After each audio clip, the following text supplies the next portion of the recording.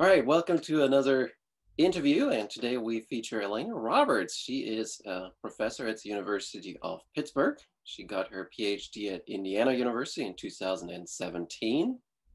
And she is an award winning historian. She, for example, got a postdoc at the Richards Center and awards from the Western History Association.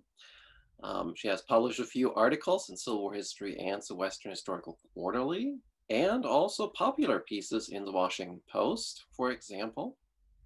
And we are going to talk today about her newest book, which I think I will put somewhere in the screen.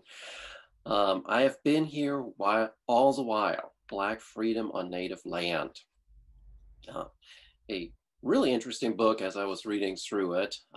As I said on Twitter to somebody, I wished it would have been like 100 pages longer at times, but I do understand that it's not necessarily your decision.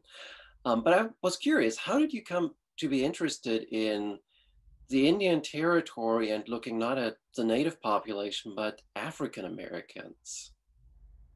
Well, this is my father's family story. And I started really kind of on the genealogical side, wanting to know more about that, searching for identity, those kinds of cliches.